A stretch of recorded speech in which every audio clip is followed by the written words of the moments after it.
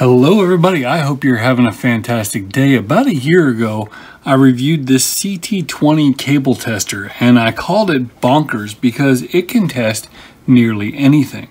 And you all have agreed with me. You love this thing. I see you guys buying it on Amazon. It tests USB A to B and HDMI and all these various things. And I think that is so freaking cool. And about the only complaint people ever make about this thing is why can't it test X, Y, or Z? And so I've actually been thinking about that problem for the last year. And I've thought to myself, there has to be maybe not a better way, but another way. And I've been thinking to myself, can I, or even better, can we as the community build the ultimate cable tester? And so you've seen some various things on my channel where I made this 9-pin cable tester, which is kind of a one-trick pony, but it was just a little bit of a proof of concept, playing around with some things. And then over the last year, I kind of knocked out an initial prototype. This was actually the first just PCB I fully designed on my own. And you can see there's a couple bodges on there and I'm learning some stuff. And then I made another version of it here that's on an Arduino Mega and hastily soldered together some crooked LEDs, and I think I need to make one bodge on this one, and this is not even close to the final form, but the fact is the idea works. And of course, I need to thank PCBWay for not only sponsoring this video, but making this entire project possible. You see, when I make a bad revision, I can make a better revision, then from there I can make a better revision. Each one of those revisions only cost me $5 for 10 boards, plus a little bit of shipping that I usually combine anyway to kind of divide the cost out. All I have to do is export the Gerbers, send them up to PCBWay, and I will have PCBs to my door in about a week. And so I want to thank them for sponsoring this video, sponsoring this project, and even all the YouTubers that they sponsor and help us bring very cool content and very cool projects to the entire world. And you might be thinking to yourself, well, why would I care about testing a ribbon cable and seeing that it's got this giant break in there? And I agree, you wouldn't. But what you would care about is if you could have an unlimited number of daughter boards that could fit on this thing. Now, this isn't the final form factor. This will have female headers on there, and there's a technical reason for that. But what if you could have unlimited daughter boards to make testers that could test anything to anything?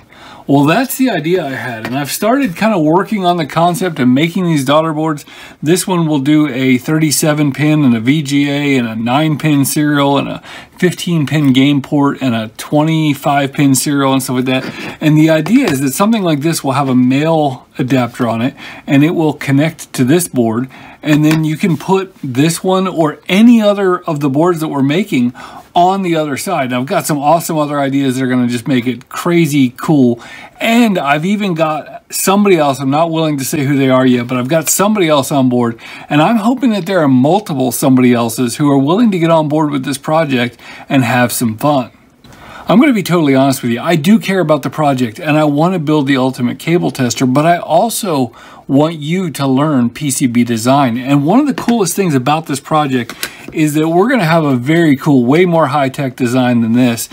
But once this is designed, then essentially it opens up the door for so many combinations of these add-on daughter boards. And in my mind, these are the absolute perfect projects if you want to learn PCB design.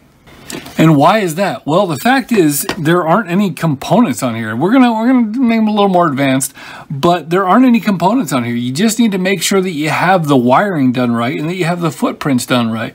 And this is an opportunity to learn how to build custom footprints. It's the opportunity to learn how to route things and, you know, do your silk screening and all that stuff. And it just makes an absolute perfect project. And I think if we can get enough people together on this project that we might even be able to come up with groups of PCBs where you can actually buy, instead of buying 10 of this board, you can get 2 of this board and 2 of another board and 2 of another board and get an entire collection of add-on boards for your custom 40-pin mega tester. Another thing that makes this project really versatile is the fact that this board is going to have female headers on there, which means that you can take any number of 2-row male headers and put them in just like that. So what that allows us to do is, let's say that you decide to make a board full of different audio connectors, and the most connectors that you have on your board is 8 pins. Well, then you only have to route those 8 traces, because you can come in here and just plug it in just like that and not need to take up all the space on the tester. In fact, that would actually allow you to put multiple things on the tester at the same time. There are just so many options with something like this, and I think that it's honestly a perfect project for you to learn PCB design. So what am I asking from you? Well, the last video I put out was a basic Learn KiCad in 45 minutes, and I encourage you to watch that video.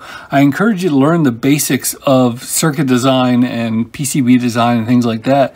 And then from there, think about some things that you have in your office or that you have in your shop that you might want to be able to test. What kind of connectors would you want to be able to do and all that kind of stuff? And think about maybe mocking up a board.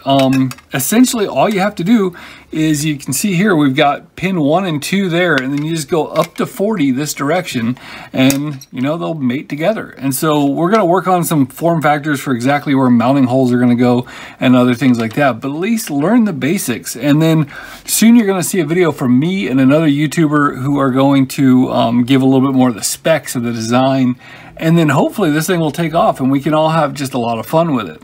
So why am I telling you about this now when I don't have the final product? Well, it's because I don't have the final product.